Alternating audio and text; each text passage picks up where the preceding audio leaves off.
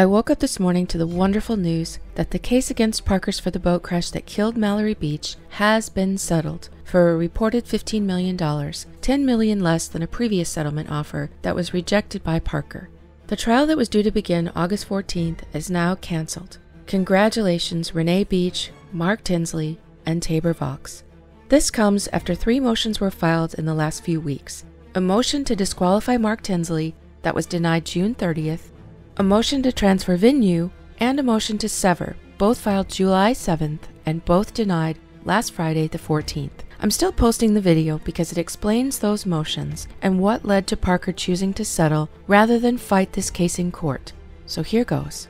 In addition to my continuing series Murdaugh Money the Victims and Murdaugh's Rise and Fall, I'll be starting a new series on the boat crash that caused the death of Mallory Beach and was the beginning of the end for Alex Murdaugh. That trial is scheduled to begin August 14th, so there are a few updates about motions recently filed that I would like to share with you today. This is Cassidy O'Connell. Welcome to the preview of Not in Vain.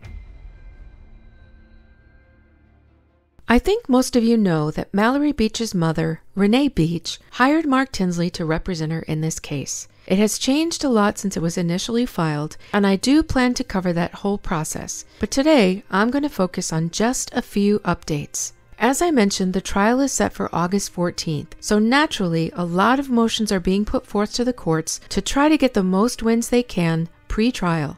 These have mostly been filed by Greg Parker of Parker's, the gas station where Paul and Miley purchased the alcohol they consumed the night of the crash. Let's get started. The first one I want to cover is their motion to disqualify Mark Tinsley. This was filed on June 13th, 2023. It's a thick file, 27 pages long, and it makes 3 main accusations. 1, that he improperly received Parker's privileged documents. 2, he improperly disclosed privileged information and materials. And 3, his improper communications with a represented person in a related lawsuit. They include co-counsel Vaux in the first accusation. Before doing this research, I could kind of see both sides with the Parker's position in this lawsuit. On one hand, they did sell alcohol to minors. Now in the case of Miley, who bought beer and White Claws from Parker's too, she had a fake ID that scans correctly. It has her photo and is easily taken as a legitimate ID. Paul using Buster's ID, however, in my opinion, is inexcusable. They do not look alike. They are completely different heights and weights, and Paul looked even younger than his age. This was, in my opinion, definitely negligence, and if not done intentionally, then at a minimum, done carelessly. At the same time, I did feel bad for the owner that their employee didn't follow through with proper ID checking. And yet, Greg Parker has made some remarks that haven't won him much sympathy with the public. You can also see that they're a main target of the suit because they are, quite frankly, the best means of collecting financial wins, since Luther's Rare and Well Done was removed as defendants in June 2019. I'm told it was after they settled, though all information of that is sealed and undisclosed. If you don't remember, Luther's is the bar that served an already obviously drunk Paul and Connor with Connor's fake ID and Paul using Buster's ID again. In my opinion, Luther's holds more culpability since it was around 1 a.m. and 2 staggeringly drunk kids walk in and proceed to be served 2 rounds of shots in a very short amount of time, where Paul pretty obviously is using someone else's ID. Luther's is a smaller bar, while Parker's is a chain and has deeper pockets. Much as I like Attorney Tinsley and am totally on the side of Mallory's family, it felt a little unfair that Parker's was taking all the brunt of this. Yet, on the other hand, establishments like this have to pay better attention to who they're selling alcohol to, and without cases like this, it's unlikely that these habits will change. Who knows how many have been injured or killed by this sort of negligence, or how many lives may be saved with stricter adherence to the laws on liquor sales to minors. Also of note, every other defendant has settled or been dismissed, including most recently Paul's estate. Parker's has refused to settle at least once on the record, according to the Wall Street Journal. That's something I will look into more in the actual boat case series. So the fact that they have rejected offers to settle did irk me a little bit when I saw this snippet from Court TV. The claim against Parker's is pretty simple. It's plain and simple. It's whether or not the transaction that happened at Parker's, which we believe followed the law, that she checked the ID of Paul, thinking that it was Buster. She looked at it, she scanned it, and she made a valid legal transaction. We're not here to talk about all the facts of the case, but that's really it. They're alleging that that was not done appropriately. Also, as I said, I felt a certain way before I did my research. After everything I read, I have zero sympathy for these people, for their actions since the boat crash. My opinion of Greg Parker is now nearing my opinion of Alex, a wealthy man whose money means more to him than human life, even young human life. You'll see what I mean as this unfolds. But back to the point of money. Alex's funds are severely tied up already. He's having trouble even to pay his lawyers. He's also being sued on a federal and a state level for his stealing money from his clients. He was either so bad with all the millions he both earned and stole that it's either truly gone, or he's found a way to stash it that no one has been able to trace so far. Either way, fair or not, the only chance at a big financial win is basically down to Parker's.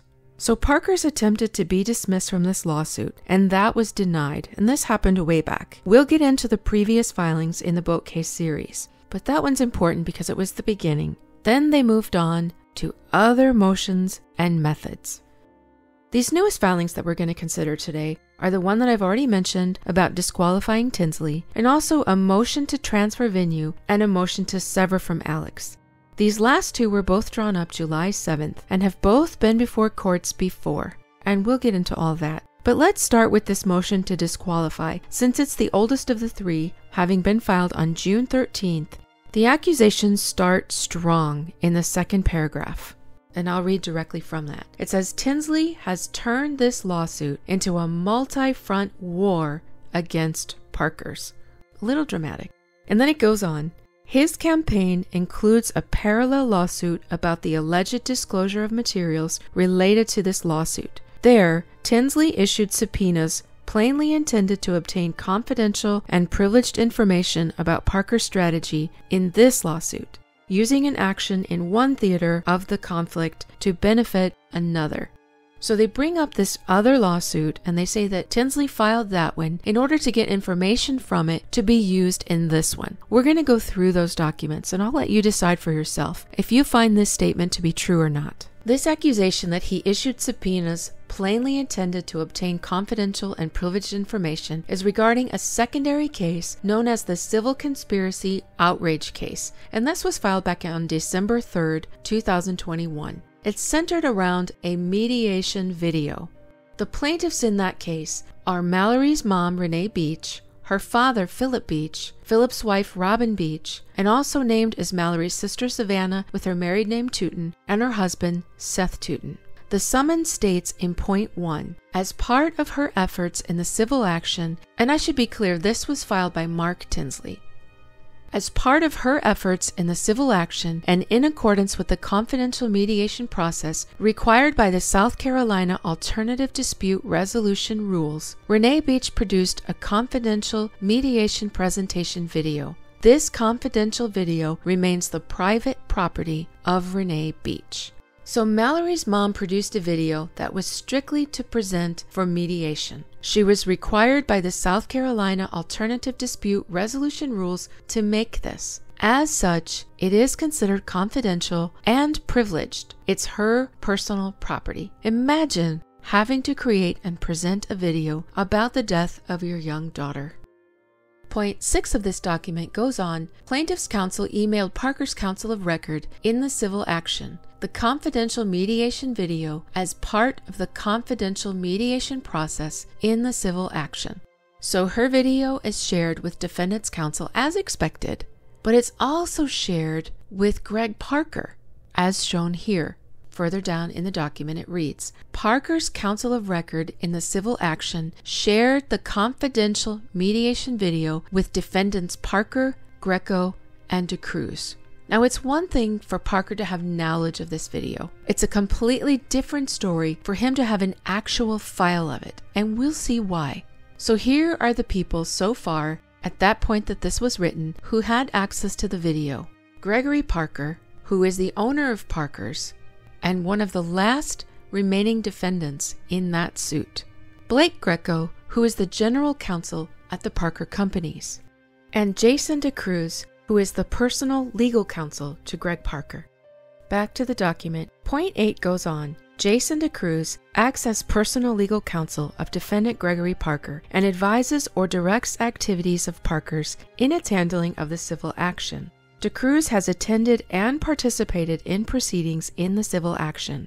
DeCruz owed an independent duty to plaintiffs to maintain the confidentiality of the mediation video.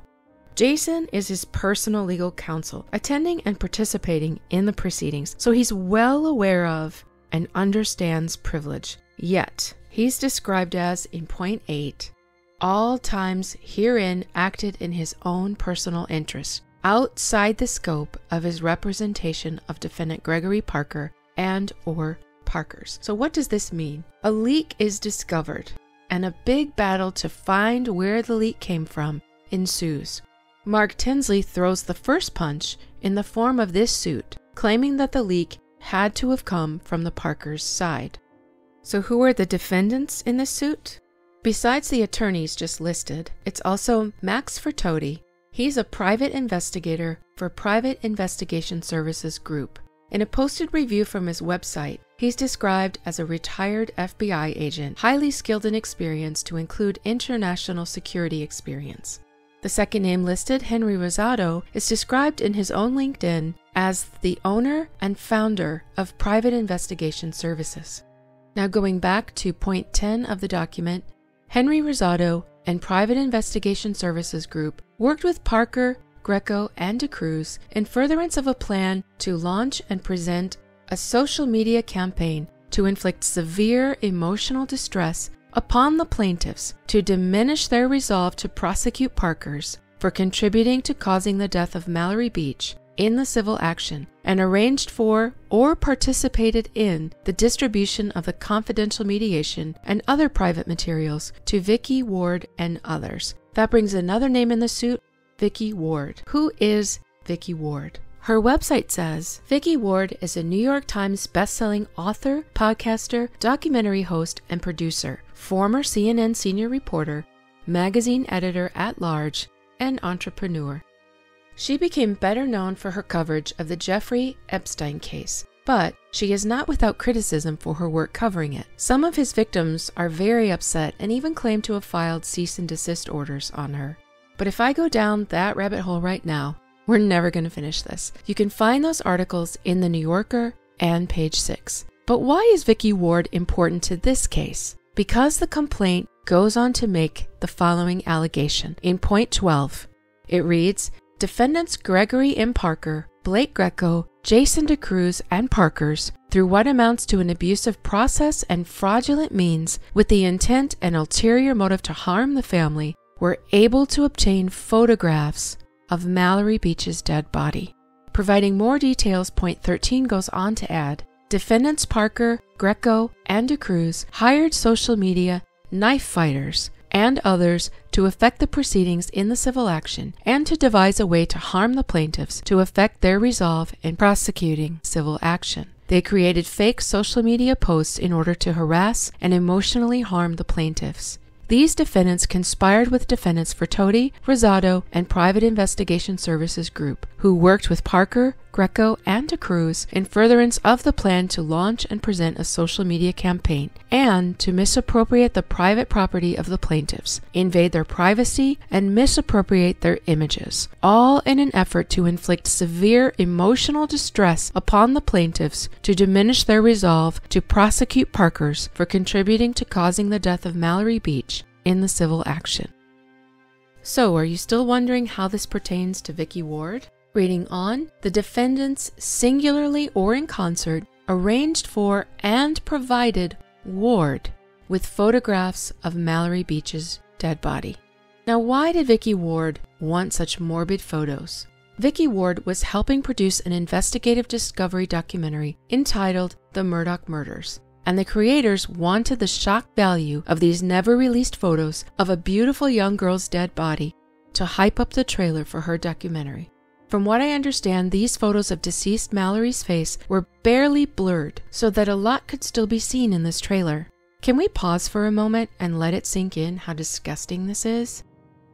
Now let's back up to point 9. I had skipped it earlier. It says defendant Vicky Ward produced and released, or plans to produce and release, what she claims to be a documentary entitled The Murdaugh Murders. On or prior to November 24, 2021, defendant Ward and those with whom she is acting in concert published publicly a video trailer for her documentary entitled The Murdaugh Murders. The trailer video incorporates 6 different sections from the confidential mediation video belonging to the Beach family. So this trailer leaked for a short time to the public with the barely blurred photos and privileged information. In the process of pursuing this civil conspiracy suit, Tinsley subpoenas a list of people. These are the subpoenas that they're trying to use against Tinsley, saying that he used these in order to get information for the other suit. But actually, he was trying to run down this leak for the sake of Mallory's family, to stop these disgusting leaked photos from coming out. So after Tinsley serves these subpoenas, defense files a motion to quash them.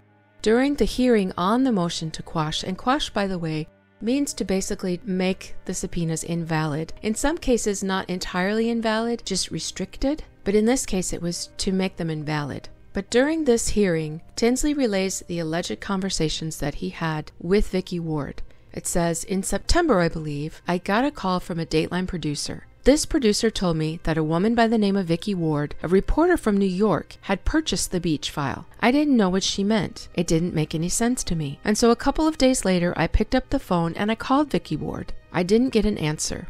I hung up my cell phone and coincidentally, the receptionist tells me Vicky Ward is on the phone. And I said, I understand you bought the file, because I'm thinking there are lots of documents filed in the Beach case. Why on earth would anybody buy these public documents? And she tells me that she got the documents from the law firm of Baker Hostetler, which is the law firm that Mr. DeCruz works for. Remember this photo from earlier? It goes on, Miss Ward told me, among other things, that Parker's had an agenda. I said, I have an agenda too. My agenda is to hold these people accountable. She said, well, they're dirty. They're slimy. I don't have anything to do with them other than I bought their documents. And I'm coming to South Carolina and I want you to sit for my sizzle reel, which apparently is a trailer that they put together to be able to sell a project like a documentary to, in this case, Discovery Channel. I said I would agree to meet with her. I met with her in Beaufort at Taylor Vox's office shortly thereafter to find out what she had. What she had was, the first time I learned, she had a copy of my mediation video. She also had copies of the lawyer's notes from the depositions, which would include things like when the officer was being deposed, we would go off the record for the officer's phone number. She has those notes. I didn't take any of those notes. I don't have any of those notes. So, according to Tinsley, she's trying to press him into appearing on her documentary, and she even went on to claim that he supplied her with the confidential information. So now we have a he said, she said situation on our hands. Back to the document, point 14 goes on. On or about September 14th, 2021, Vicky Ward was told that the confidential video she had in her possession was in fact confidential, and in her possession in violation of the confidential mediation process and its rules. In an attempt to get the plaintiffs and their counsel to appear in her documentary, Vicky Ward acknowledged that Parker and his law firm, referencing defendant DeCruz's law firm Baker Hostetler, had an agenda, that she had nothing to do with them other than having their stuff. The plaintiffs and their counsel refused to participate in Ward's documentary. Good for them.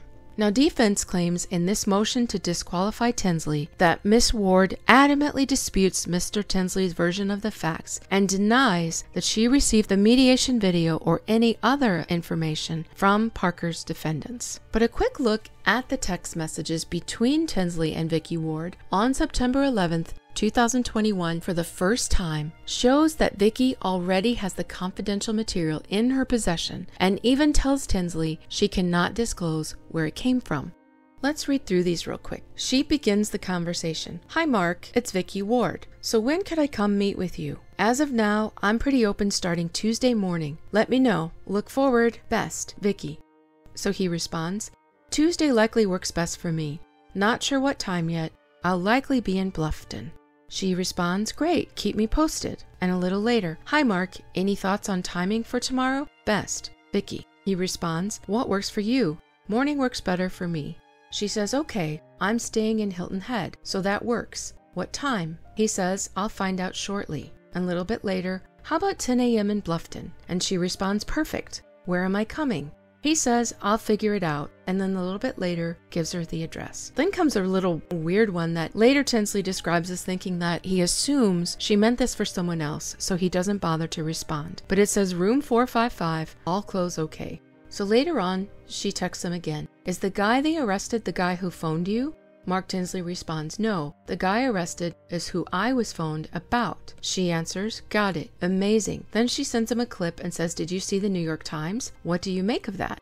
And he doesn't respond right away. She texts again, hi Mark, wondering if we can chat regarding getting a snippet of you for our sizzle tomorrow. I know you're in depositions today. I hear you're a big hunter, and I was wondering if there was somewhere to film you that illustrates that. You will probably say I'm overreaching. He responds, hey, so where are we on the Parker's affidavit or filming? She replies, I wanted to film you tomorrow. Now here, this part's really important. As you probably guessed, I can't get into where our source material comes from. So obviously, if Mark was the one who supplied her with this confidential information, why would she say this to him? Back to the messages. But think that the reporting I'm doing ought to be helpful to you and your clients, so hope you would consider helping me with that by letting me interview you. Your call, obviously. Best, V. Then he responds, where do you want to meet? She says, oh wow, we're headed to the airport. Let me talk to the crew. Where are you? He answers, which airport? What time? She asks him, could you Zoom at 5 p.m. today? And he says, no. Can you stop by Tabor's office? It's on the way. And she says we would have to take a later flight, seeing what we can do. So in my opinion, it's pretty clear who's right in the he said, she said. But there's more on that later. So here's where we are now with this allegation. Renee followed directions and prepared a video. It's shared with plaintiff's attorneys, which is fine. They're under rules of privilege and have access to all the discovery anyway. But then it's shared with Gregory Parker, who Tinsley alleges concocted a plan to attack Mallory's family to discourage them from pursuing the suit. Greg Parker then passes the information on to his hired private investigators, and back when this is filed, Tinsley's assuming that the pictures and information from the 6 different sections that were mentioned of this mediation video that appears in the trailer were leaked directly to Vicky, as we see in this chart. So in this blame game, Parker's team subpoenas Tinsley's phone records, claiming that it was Tinsley who leaked the information. Tinsley files a motion to quash that subpoena, and this motion is dated August 13th, 2022. And in that motion, in the footnote, we find the following information. It says, because the Beach family copyrighted the mediation video and sent cease and desist letters to the companies responsible for the production and airing of the documentary, threatening the violation of the copyright would result in legal action, the Beach family was able to stop the mediation video from being aired. So thankfully, because of his quick action, airing of this was stopped. So I think it's pretty clear the point of him serving those subpoenas and tracking down this leak was for Mallory Beach's family's benefit, not for him to get information to be used in another suit. This is the documentary that's in question. Notice the name Greg Roman. This is an important name in this, but who is he? In addition to his role on this documentary, Roman published a blog post in 2021 which contained all sorts of inside information on the Murdaugh family. So where is all of this leaked information coming from? The motion to quash subpoena that we just referred to helps piece it all together. I'm going to read directly from it. The Blackfin production had images from the confidential mediation video produced in the boat crash litigation. Photographs of Mallory's dead body that were collected by counsel for the Parker defendants, exhibits from doctors' depositions taken in the boat crash litigation, never released Snapchat videos, and video surveillance of Paul drinking alcohol at a fraternity party in March of 2021. This is important. Taken by Greg Parker's private investigator. All these materials have been aired by Blackfin at some point. So this Greg Roman somehow has and airs all of these confidential and never released pieces of evidence, all of which end up being aired by Blackfin. And video surveillance of Paul is included. This surveillance is described as being taken by Greg Parker's private investigators. So exactly what were these private investigators hired to investigate? Back to the document. Sarah Capelli was hired by Greg Parker after the boat crash to obtain video surveillance of Paul Murdaugh drinking alcohol, supposedly to show his propensity to drink. That video is part of the Blackfin production, The Murdaugh Murders, Deadly Dynasties. And in the footnote it says, significantly, Paul was 21 years old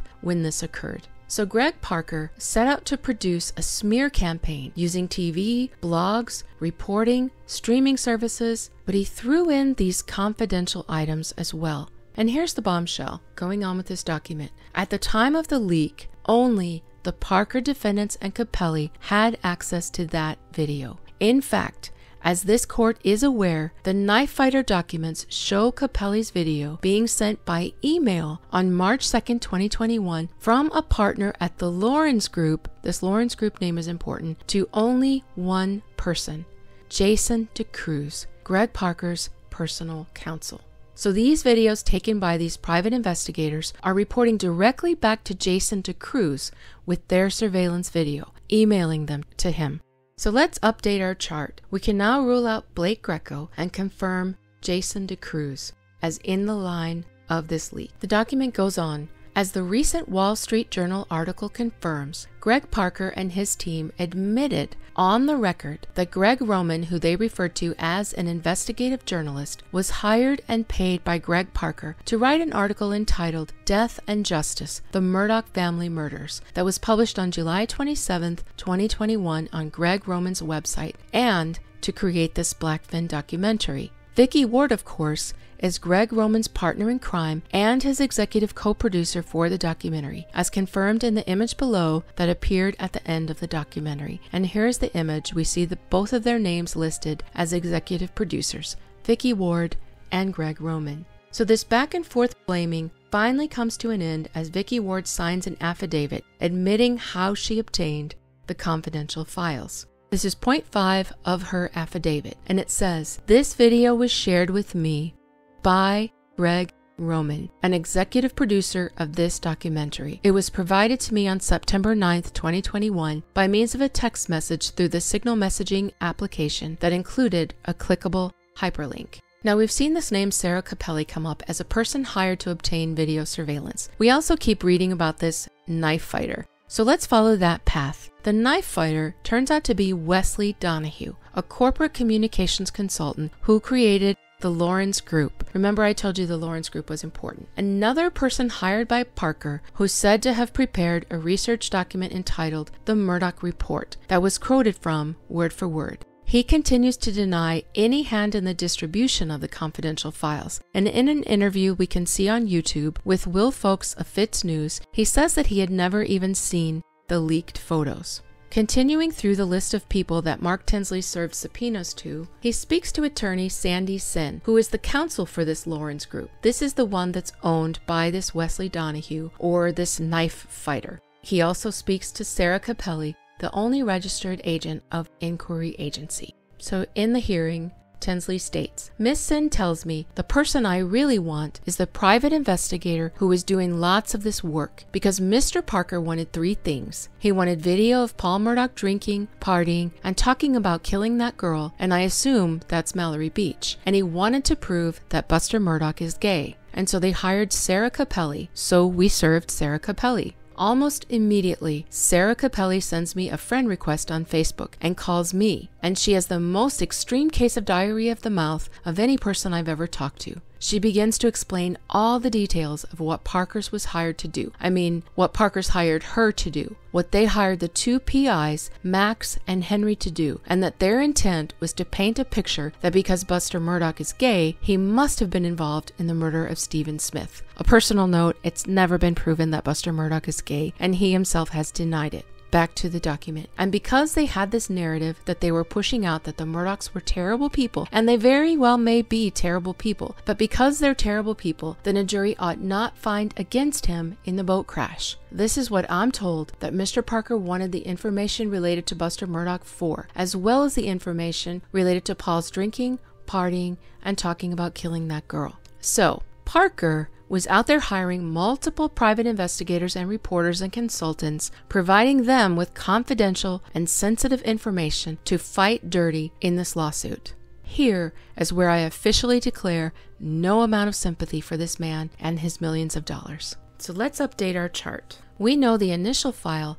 was only sent to and shared by Jason DeCruz. From there, it obviously went to his client, Greg Parker, who then allegedly shared it with private investigators and a consultant, as well as journalist and producer Greg Roman, who then shared it with fellow producer Vicky Ward. And it was obviously shared with production because it ended up being used in the trailer for the documentary. It's hard to tell how many people that was, from producers, writers, directors, to film editors, etc. And this was all discovered because of Tinsley's subpoenas and his hard work tracking down all of his leads. Defense says Parker's was not properly notified of these subpoenas, and as soon as they heard of them, they moved to quash those subpoenas. And on the basis of that, the documents were privileged attorney-client communications and/or work product. This move of theirs to quash is denied in court on March 24th, 2022. After which, defense files a motion for reconsideration and a motion for stay, and a status conference is held telephonically on April 1st, and the order is then modified. Reading directly from the order, it says the court hereby modifies its order signed on March 24th, 2022. The court hereby orders that all discovery documents responsive to the two subpoenas be sent to the court for an in-camera review. So, all the discovery that comes from these subpoenas is supposed to be reviewed by the court. And, back to the order, the Parker's defendants' motions to reconsider and to stay are denied. It is so ordered. Next, defense files the first motion to sever, or to separate their portion of the trial from Alex Murdaugh's, which is initially approved and ordered by the court. They also file a motion to transfer venue. On August 30th, 2022, Mark Tinsley writes a memorandum in opposition of this decision, stating amongst other things, further, the trial of any wrongful death claim, much less one in which the family will be forced to relive the week-long search for their daughter in the vast expanse of the Beaufort waterways and marshes, is a traumatic experience that no family should be forced to endure more than once. If separate trials are ordered, there will be no collateral estoppel effect from the first trial, and no findings will be binding on the other defendants in a later trial. As such, there is no judicial economy promoted by separate trials. In essence, there will be nothing to avoid complete duplication in a second trial of the other defendants or to prevent the certainty of inconsistent verdicts. After consideration by Judge Hall, the order is reversed 2 weeks later. We initially, on behalf of Parker, sought severance from this court back in August of 2022. Your Honor, as you're well aware, that Your Honor granted that motion and issued a very detailed order dated September 13th, 2022. And then ultimately, Your Honor, after granting the motion, reversed it 2 weeks later. Defense goes on to say Tinsley shouldn't have proceeded with the subpoenas filed in January and that he had inappropriate communication with these people that we've just read about. So now we go on with their next move. On September 27th, 2022, they filed the first version of this motion to disqualify Mark Tinsley. We've been considering the more recent one that was filed in June. In the original version, they point to a hearing held on March 16th, 2022, where he relays the conversations he had with Vicky Ward, Attorney Sen, and Capelli that we just read, and we read from that hearing. Note, he is not disqualified. That brings us to this second motion to disqualify that was filed on June 13th, 2023 that we've been considering today. This was also promptly denied on June 30th, 2023. On July 7th, 2023, defense filed a second motion to transfer venue, as well as a second motion to sever. These were put before Judge Hall Friday, July 14th, 2023, just last week. Let's look at some highlights of that, courtesy of Court TV. First, attorney Pankaj Shear puts forth his arguments for why Parker should be severed from Alex Murdaugh. A point that I found particularly troubling was his downplaying of Parker's role in the boat crash. In South Carolina, if Parker's is found 1% at fault, they're going to pay the entirety of a verdict for the sins of the Murdaughs. He goes on to express how very unfair it all is because of all the awareness of the trial, and he moves on with the line that places the blame solely on the Murdaughs and none on his client. Finally, he laments how well known the trial is, and with all the rage against Alex, it will bring an unfair prejudice on his client. Mr. Tinsley fought hard to tether us back to Alec Murdaugh and the Murdaughs for one reason, and that is to infuriate a jury, to get a jury mad at Alec Murdaugh and everything that surrounds Alec, the murders, and everything else, to get a jury infuriated with him and then have Parker's pay for it. Tinsley reminds the court that it was the actions of Greg Parker, as we've seen play out in today's episode, with the leaking of documents and hiring of private investigators, consultants, and reporters that helped blow up the media's interest in this case. He supplied leaked information for a documentary, and now they want to cry about it because it didn't go their way. The blog, the 28-page blog that Greg Parker's employee filed and made public in July of 2021, after the murders, containing inside information only available to the lawyers. Mr. Parker has sat with the Wall Street Journal. He sought the Wall Street Journal out to make this subject the focus of worldwide attention. He sat with Dateline. He sought them out. He sat with Netflix. He sought them out to give his statement. To the extent that they argue there's some change in circumstances and they have unclean hands and all this attention, the facts don't support that, Your Honor, and there's no evidence in front of you that would support that conclusion. And that's really the point. Next, the court hears the reasons for the change of venue motion. Talking about Alec Murdaugh and the Murdaugh dynasty and the Murdaugh family here in Hampton County. That's the reason. Not because they can't be fair. It's because every juror brings their life's experiences to the box. And that life experience here in Hampton County is going to be, to use Mr. Tinsley's term, it's going to be infected with all of the media hurricane that is the Murdaughs. And so, Your Honor, we would ask that there be a transfer venue. Then we hear Tinsley's response to it. The rule, the law, the Constitution require a formidable showing, a showing that it is truly impossible to strike a jury in which the jurors, the venire, will either say that they will follow the law, say that they will abide by their oath, and follow Your Honor's instruction. Attorney Shear had spoken of 2 affidavits that he collected to prove that a fair trial in Hampton County would not be possible. Now we see Tinsley in action and get a glimpse of why he's called the Tiger. An affidavit, he says, in the fill-in-the-blank affidavit they got from, he said Mr. Rant, it's Gerald Brandt. I know Mr. Brandt. Even if you were to consider this affidavit, and let me jump back to Ms. Brown. Ms. Brown, in the fill-in-the-blank affidavit, it says that she's a resident, because that's what Mr. Shearer wrote on it. But then she had the wherewithal on the last page to say, well, she lives in Florida. She's got some property here. It's not uncommon that people have hunting property here, and they're up here periodically. And she watched it on the TV, and she knows what she knows. There's no evidence there. Mr. Brandt's affidavit is equally unable to establish any of the formidable obstacles he has to establish. And if you look at the case of Stevens versus the Sun News, the Supreme Court talked about what a formidable burden that is.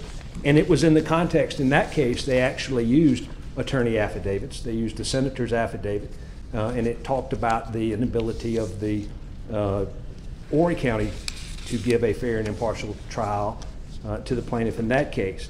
And the Supreme Court noted that that those statements, the same statements that are outlined in Mr. Scheer's fill-in-the-blank affidavit, are mere conclusory statements. There is simply no showing.